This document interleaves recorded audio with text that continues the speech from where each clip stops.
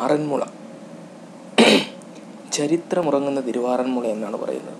ആദ്യം ആയനാട്ടിലും പിന്നീട് ഓടനാട്ടിലുമായിരുന്നു ഈ പ്രദേശം. തെക്കൻകൂറിൻ്റെയും പന്തളത്തിൻ്റെയും പിന്നീട് തിരുവിതാംകൂറിൻ്റെയും കീഴിലായി. മഹോദയപുരം കേന്ദ്രമാക്കി വാണിരുന്ന ചേര രാജാവിൻ്റെ ആധിപത്യം ഇവിടെ നിലനിൽക്കുന്നുണ്ടായിരുന്നു. ഈ പ്രദേശത്ത് 6 മുള കെട്ടിയ ഒരു ചെങ്ങാടത്തിൽ ശ്രീകൃഷ്ണനും ബലരാമനും കൂടി പമ്പാ നദിയിൽ കൂടി ഇങ്ങനെ വന്നിട്ട് ആറന്മുള എത്തിയപ്പോൾ കരയ്ക്കടുത്ത് അവിടെ അവർ താമസിച്ചു എന്നാണ് പറയുന്നത്. ഇപ്പോൾ നിൽക്കുന്ന ആ ക്ഷേത്രം അവർ നിർമ്മിച്ചു എന്നും വിശ്വസിക്കപ്പെടും. അങ്ങനെയാണ് ആറന്മുള എന്ന സ്ഥലനാമം ഉണ്ടാകുന്നത്. കുറുമ്പൻ ദൈവത്തിൻ്റെ നേതൃത്വത്തിൽ ആറന്മുള ക്ഷേത്രത്തിലേക്ക് ഹരിജനങ്ങൾ നടത്തിയ ക്ഷേത്രപ്രവേശന സമരം നവോത്ഥാന ചരിത്രത്തിലെ സുപ്രധാന ഏടാണ്.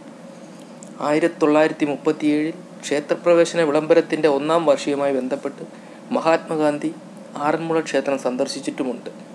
1864 ആറന്മുള പഞ്ചായത്തിലെ ആദ്യത്തെ വിദ്യാലയമായ കൊട്ടാരത്തിൽ പള്ളിക്കൂടം നിലവിൽ വന്നു. ലോകപ്രസിദ്ധമായ ആറന്മുള കണ്ണാടി നിർമ്മിക്കുന്ന 2 നിർമ്മാണ കേന്ദ്രങ്ങളും ആറന്മുളയിലുണ്ട്. ആദ്യം ഈ പഞ്ചായത്ത് കൊല്ലം ജില്ലയുടെ ഭാഗമായിരുന്നു.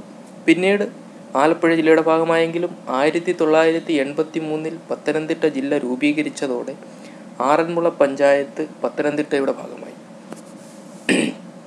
പഞ്ചായത്തിലെ ആദ്യത്തെ പ്രസിഡന്റ് അഡ്വക്കേറ്റ് MP രാമൻപിള്ളയായിരുന്നു. നിലവിൽ ആറന്മുള അസംബ്ലി മണ്ഡലം ഉൾപ്പെടുന്ന പഞ്ചായത്ത് മാവേലിക്കര ലോക്സഭാ മണ്ഡലത്തിൻ്റെ ഭാഗമാണ്. ശിവക്ഷേത്രവും പാർത്ഥസാരഥി ക്ഷേത്രവും പ്രസിദ്ധമായ ഏതാനും ക്രിസ്ത്യൻ മുസ്ലിം ദേവാലയങ്ങളും ഉള്ള നാടാണ് ആറന്മുള.